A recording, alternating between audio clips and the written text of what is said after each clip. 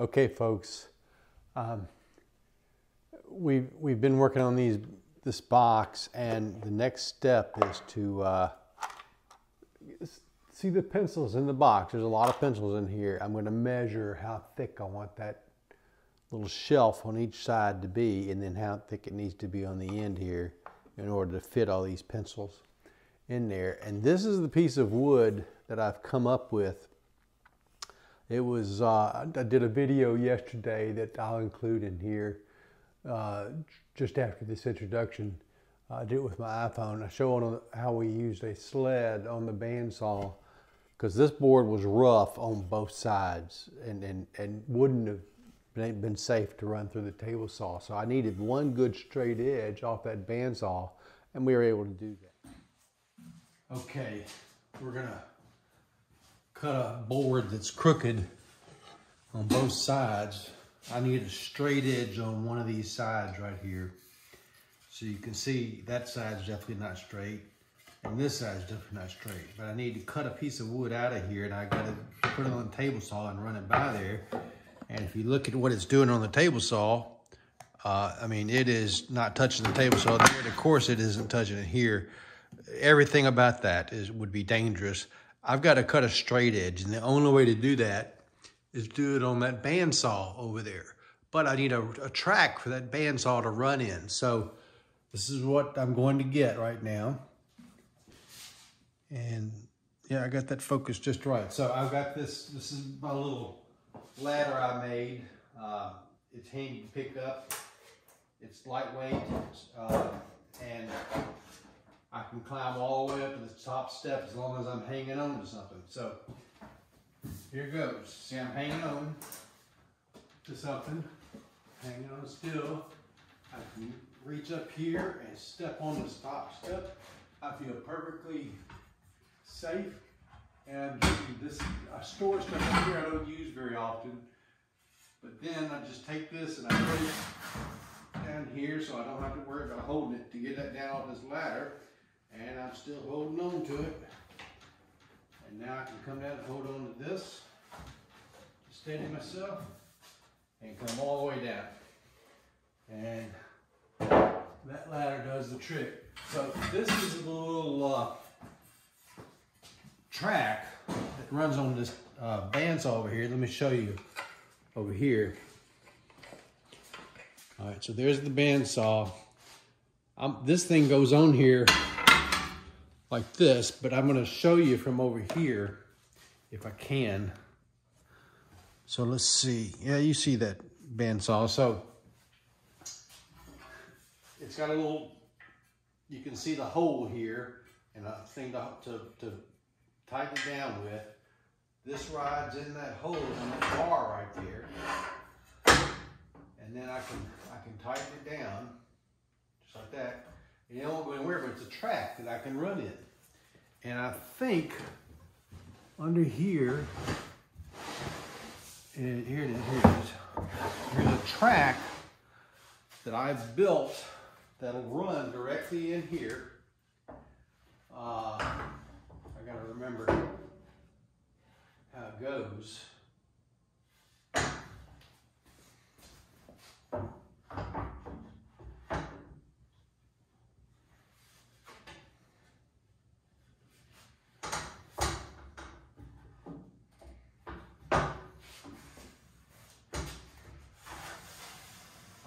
So it went in there.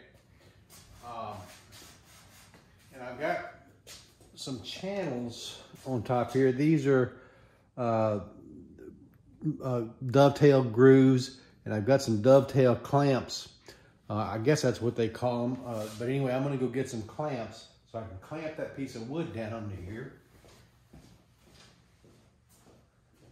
And here they are. So these are the dovetail clamps. This goes in there to, you know what, that's not a dovetail clamp, hang on. It ought to be. It's very close, but it's not exactly a dovetail clamp. This one's specifically made for this type of cut. And you can see it slides in there, but it won't come out. And this one slides in here like this. And I can clamp that board down in one spot on top of here. And then I'll be able to, and I can move this forward, get up close to the saw blade. Let me get it up close like this to that saw blade. And I'll cut a straight edge on there once I get this clamp down. So I'm going to put it kind of centered where I think it'll fit all the way. Tighten the clamps. That needs to be tightened down here. Tighten the clamp. All right, now this comes off of here, and you can see the tracks down below there, and you can see that board is clamped. And when I cut that down at the bandsaw, I got to move the board closer to the blade in order for this to work. Otherwise, I'll be cutting into the aluminum track. So I'm going to pull the aluminum track back some, then move the board, loosen 2 clamps up and move the board closer. That looks pretty good right there. I think it'll cut all the way. Tighten the clamps back up. And now I can bring this all the way back. What am I hitting? Oh, I'm hitting this over this bandsaw right here. I can bring this wood all the way back. If I have to, this is on wheels, I can pull it out, but I don't think I need to in this particular case. Now I can slide this whole fence backwards a little bit, and let me get a little bit closer here so you can see what's going on.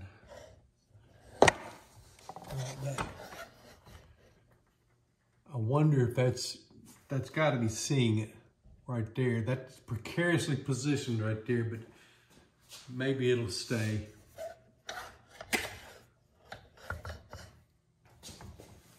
Put this right here and turn this. I'm getting a new tripod for Christmas just for this purpose so I can aim it better. So that's aiming right down about right here. You should be able to see this blade, and I can't look at the camera, so I'm just hoping I get this shot. You should see this blade will touch this piece of wood as it comes through there. And so I'm going to turn some light onto the situation so you can see me doing this. And so I turn it on. I got to get the dust collectors hooked up here. I got to go over to the other side and switch the saw from the dust collector to the bandsaw. The dust collector. The bandsaw is the one that goes over that top through that pipe.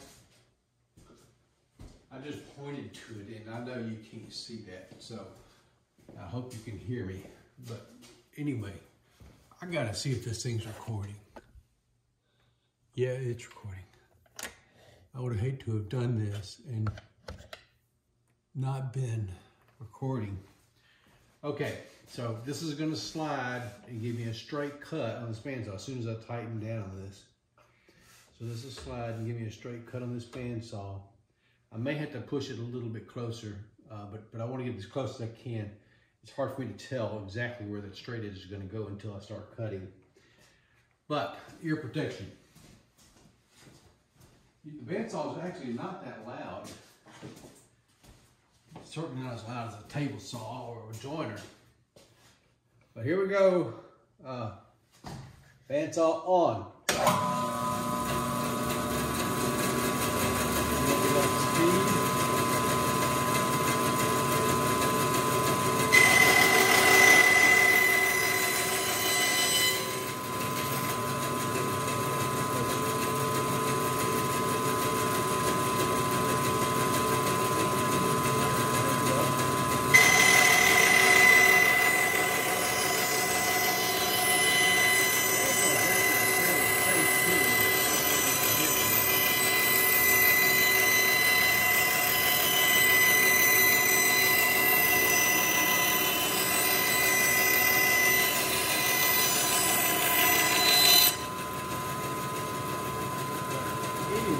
As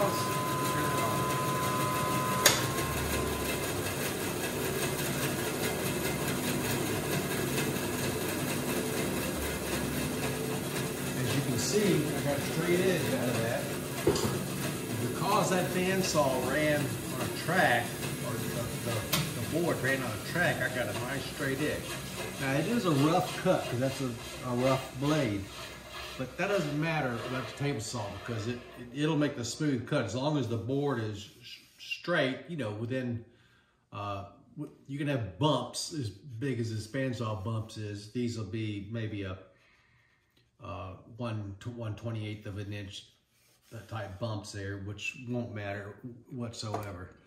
But I was gonna say that this bandsaw is a fairly safe tool. As a matter of fact, my dad used to, when I was a kid, used to let me use the bandsaw to cut out swords so we could have sword fights. And we would take a piece of board and we would cut a handle and a couple of little, you know, things to protect it. And the sword comes out and it comes to a point. And man, we just have sword fights and everything. We didn't stab each other. Nobody got hurt or anything like that. And my dad let me do that, which is hard to believe. So now we can come over here. I don't do everything on the iPhone, but when I'm trying to do something quickly and not setting up these other cameras, and I think it's going to be a fairly short video, I'll do it on the iPhone. I shouldn't wax philosophical here or pontificate, as I was saying. See how straight that is on there? That's going to be just fine. Now what I want to do is make sure that it cuts every bit of that material off of there and leaves me with a much smoother straight edge on that side. Now this is where it's going to get loud. I'll turn the volume down on the in the editing stage of this thing. All right, I got to switch the dust collector back to the table saw.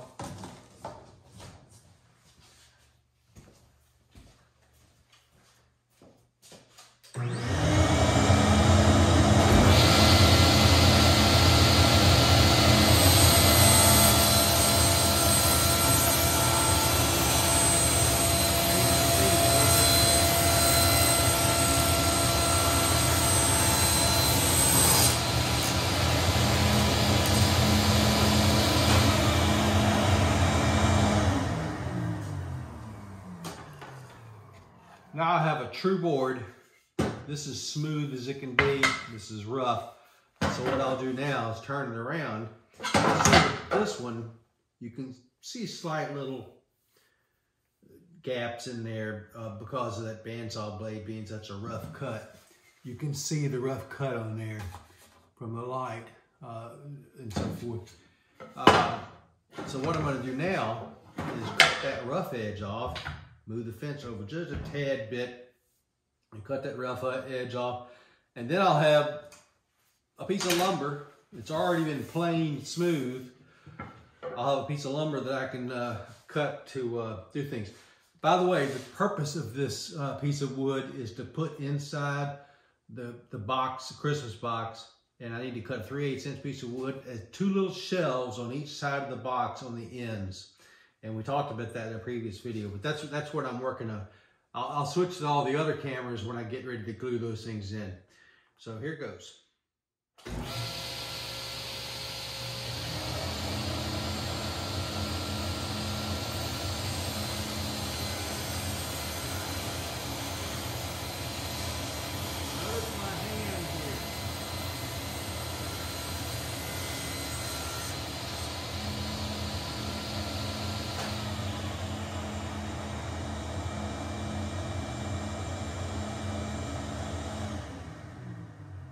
Did you notice my hand on this table saw? I had my fingers pushing the board through here. I was holding with these 3 fingers, which are an inch or inch and a half away from the blade, and I got this finger locked into the side of the fence, just so that if that board were to flex loose, I I'm not coming away from that fence right there. I'm not going to cut a finger off. Of course, the good thing about this stop saw is if the slightest bit of flesh touches this blade, that blade drops out of sight within a few milliseconds, stops turning, and not even a scratch. So this is a safe tool. Except for kickbacks. If you're standing behind something kicks back and hits you right there, that's the rough thing. See, I'm being pontifical now. So let me turn this video off and we'll show you the rest later. And so that's where we are with this piece of wood. I am going to have to reduce the thickness, and I'll just do that on the table saw here of this piece of wood in order to make it small enough to fit this box. That much room right there has to be cut in half and put on both ends, and then a little bit of extra space for the pencils to kind of move back and forth. But here's the technique that I'm going to use to measure how thick I want this. We decided yesterday that that we wanted to have enough room, the height of that thing to be enough to hold 2 sets of pencils.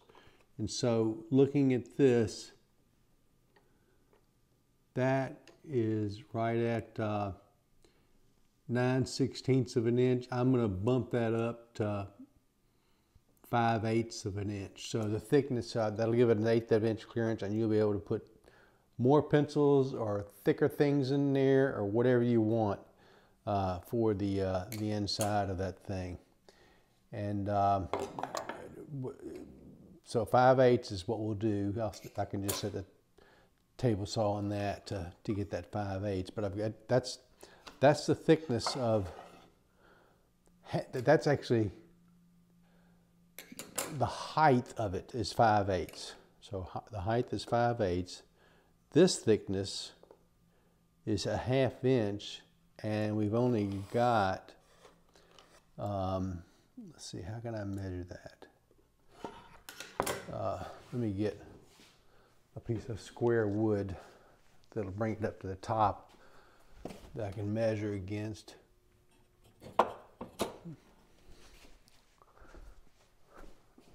These little blocks of wood come in handy all the time. So, and it's perfectly square. So like what I'm going to do is set it at the end of the pencil. I don't know whether you can see that on the GoPro or not, but I'm going to set it so that it's at the end of the pencil. The pencil's touching over here. And so now I can just simply measure this distance, right?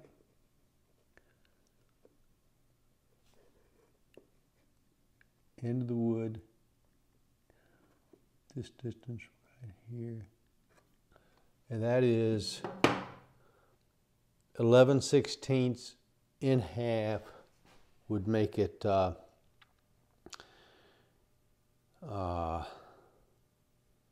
if it was 10/16 it would be 5/16, and so I might as well do that because that gives a little bit of clearance, at least a 32nd of an inch clearance.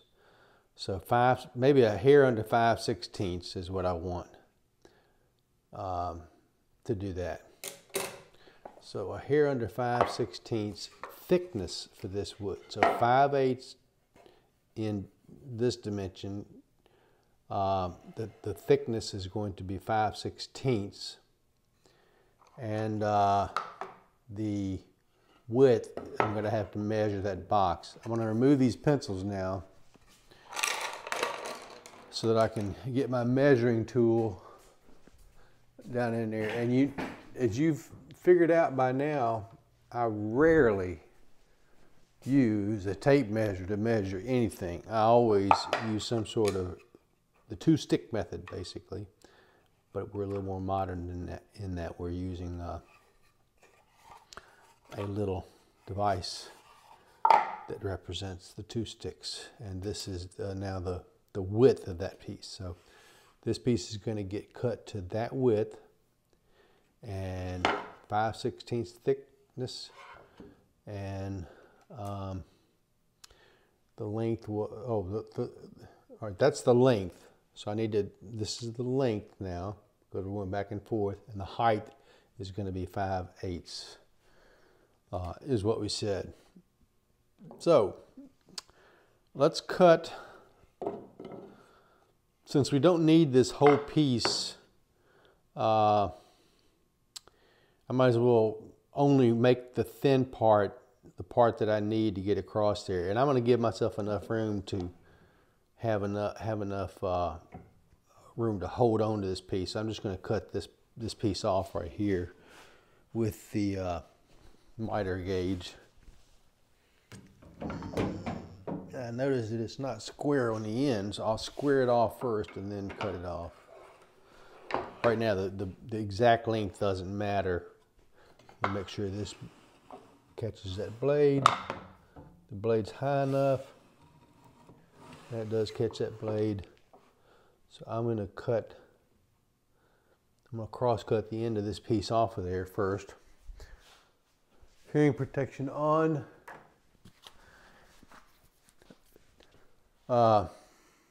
Yep, the dust collector's hooked up right. Dust collector and saw.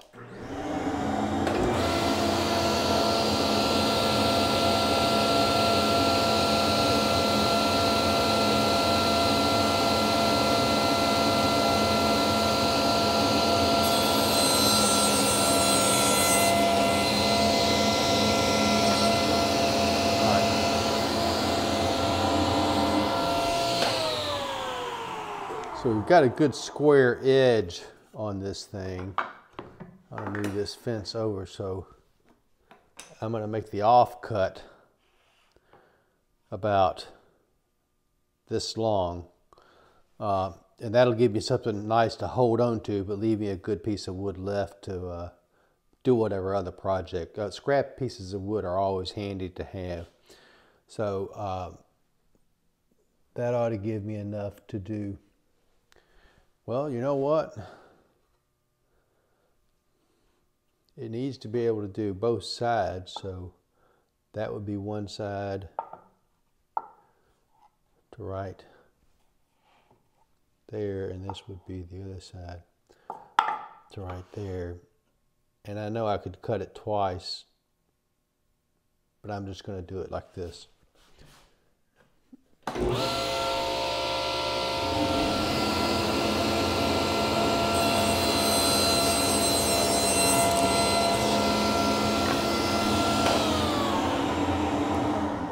So this piece goes in the scrap pile. Look at that nice spalting on the end.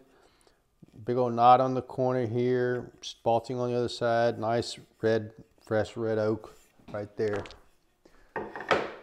And we'll start cutting this one up. So I don't think I need this miter gauge anymore. I got a place for it down up under the saw here. And what we're going to do now is measure that 5/16, and I think I can just measure it directly on this tape right here. So there's a 1/4 of an inch. We add a 1/16 of an inch to that, and that's 5/16. And I'm going to run this blade up pretty high, because this is like a resawing operation. And that's almost halfway. I want to make sure I go more than halfway, because I'm just going to cut the whole thing off. I'm going to run it like this and then flip it over and run it again like that, and the whole thing will be 5/16 at that point. I do need to make sure that blade is square to the table, because of what can happen if it's not. It won't meet in the middle, and there shouldn't be any light coming in, and there actually is.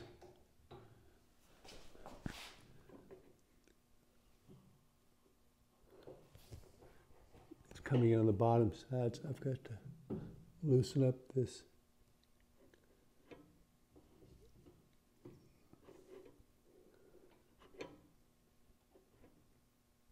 All right, now, no light. Tighten it down. And bring this back up. Okay, I think we're good to cut this thing, and since this face is not going to get cut, I can use this as a gauge, but as I get into the cut, I'm going to put most of the pressure on the back side, and then once this thing gets close to being cut off, I'm just going to not use this at all and finish with pushing it forward. So I'm holding on to this, but I've got my fingers up against this fence. And so the blade is going to be buried inside this piece of wood all the way around, but it can still kick back if I lose control or whatever. So I've got complete control over this piece of wood as it goes through here. So saw on, dust collection on.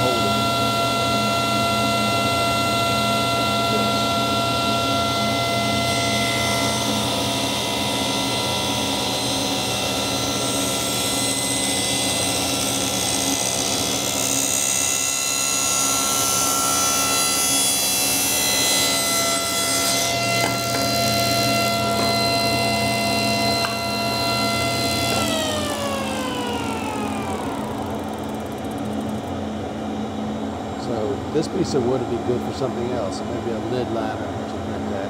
And it's flush. I mean, I can feel the minorest of difference in there, but basically that's good. There's where the saw blade burned down, so I can sand that down. This is going to be the thickness as it goes down. There's plenty of room for the pencils in there. And we wanted it.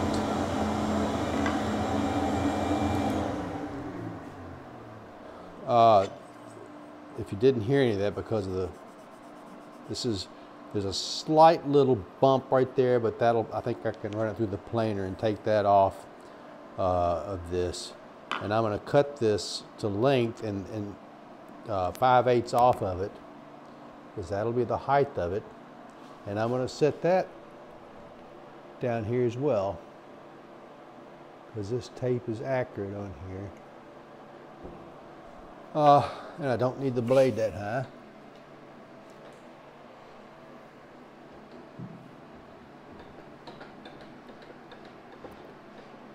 And so there that goes. This will rip that off. Then I can cross cut it to length to fit both those. And then we're going to super glue this thing in there, and that'll be that part of it.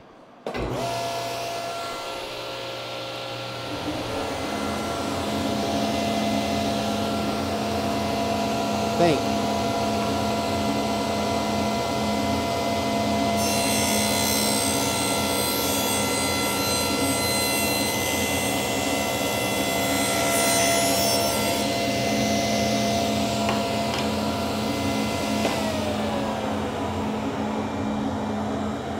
These really become sacrificial pieces. Once they get all beaten up, you just make another one. I've got patterns.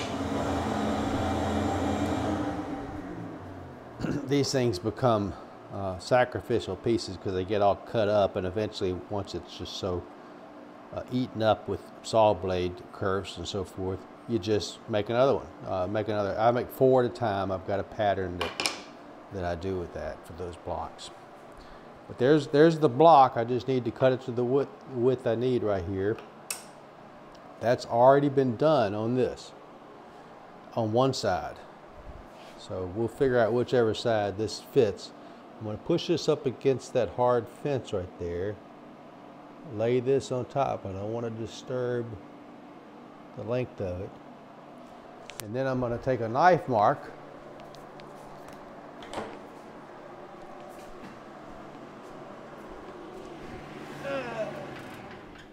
Turn that fan off, that heater off.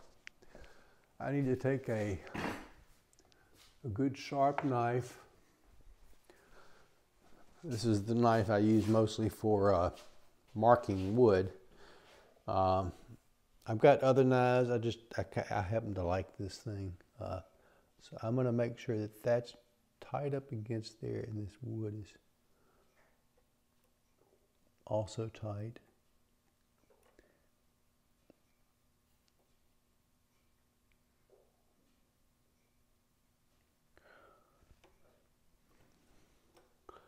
All right, you see the tiny little knife mark. I'll cut that, I'll use a square to mark that knife all the way across.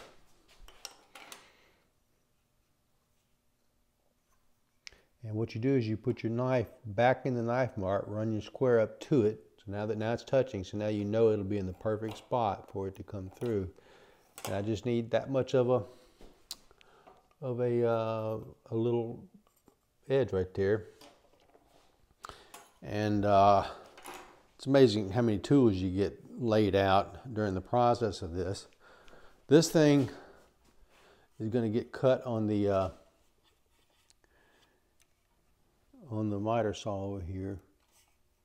I need the light to be able to see that mark, and I really can't. Oh yeah, I can from this side over here. So the tooth, the good piece will be on the right hand side, the offcut, so to speak. So I really need my light on the other side to be able to see this thing right.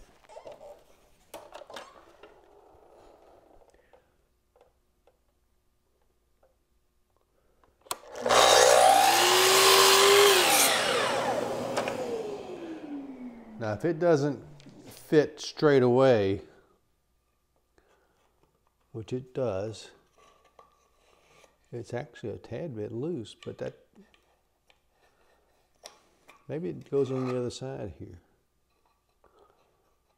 Yes, it does. This is where it goes. This is what I mean about these boxes being slightly out of square. There are flaws that you make. And so this is the way that's going to look in here.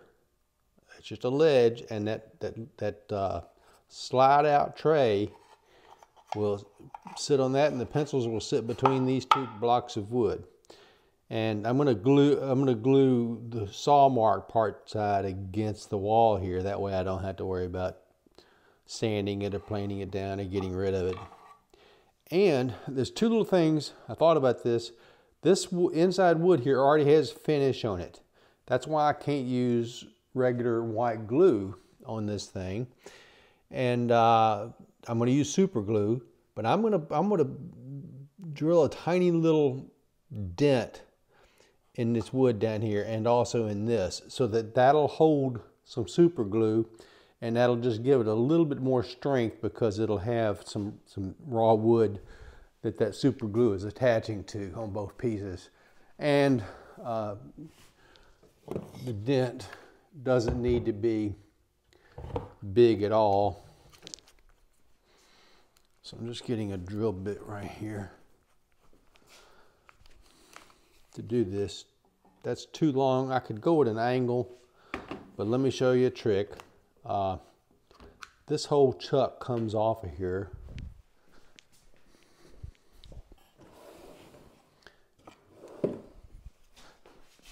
And I've got this right angle attachment that goes on there.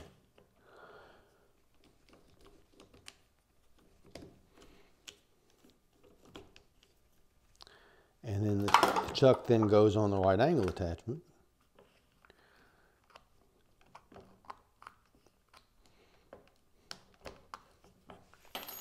Whoa, I never did tighten that chuck.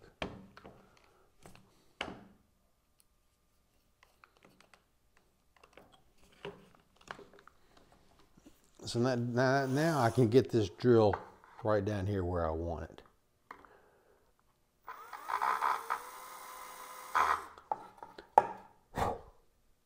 What I don't want to do is drill all the way through that piece of wood, obviously.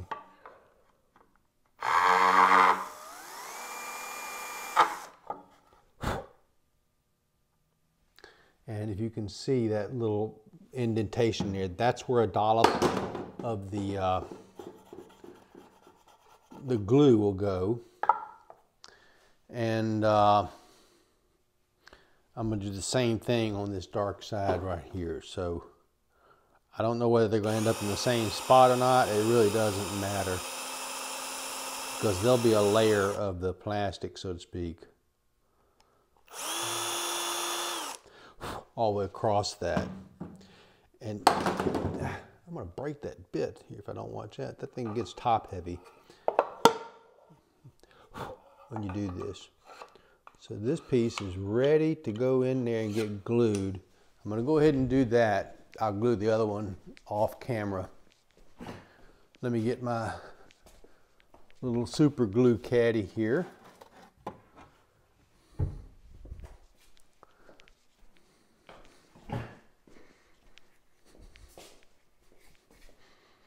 All right, so this is my 2P10 adhesive.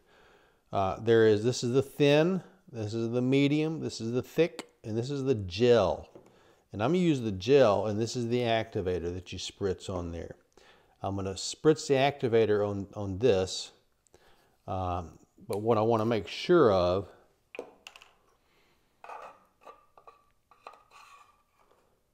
those are very close. I'm going to put the gel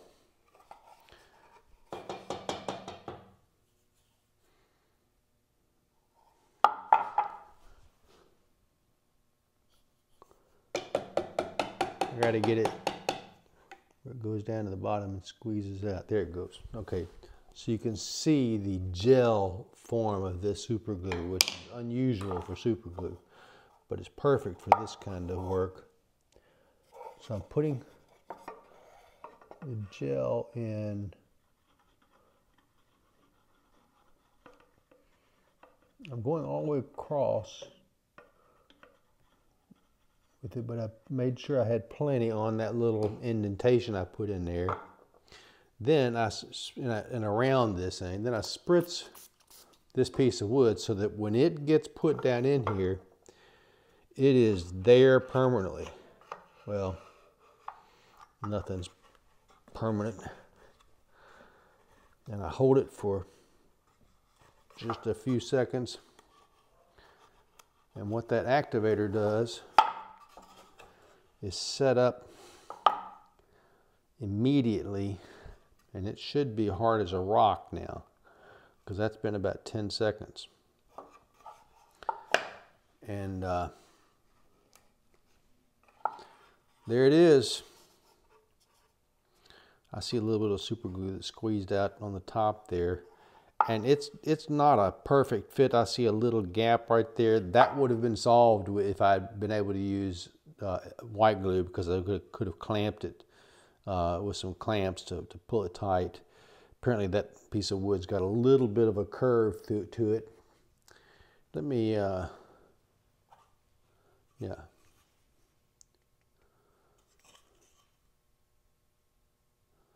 It's not a curve here. Maybe it's this piece of wood that's got a little bit of curve to it. That's certainly possible. What I am going to do is use my trusty little carbide tool to scrape away that shiny part of that.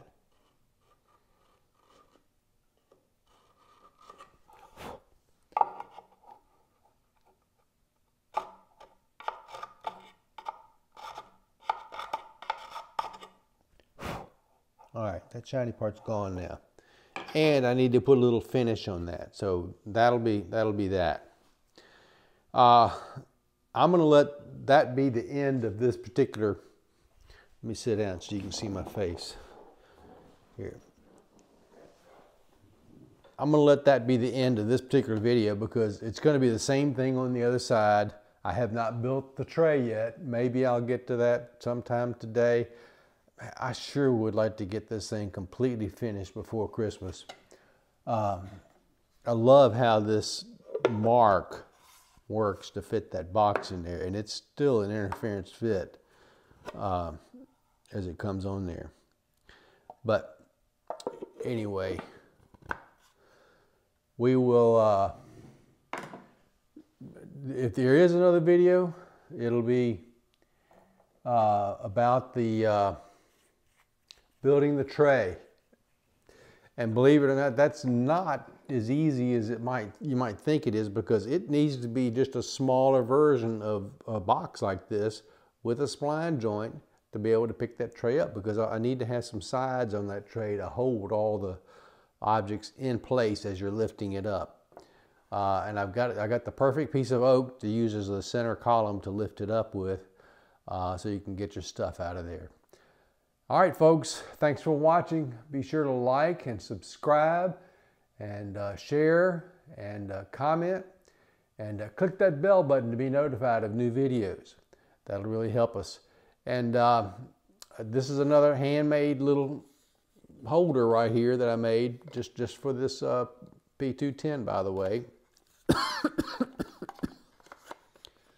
And it all fits in there just like that. It means that I am married to 2P10 at this point, because, and I have another, this one's almost worn out, because it only holds and fits these things right here. So there you go.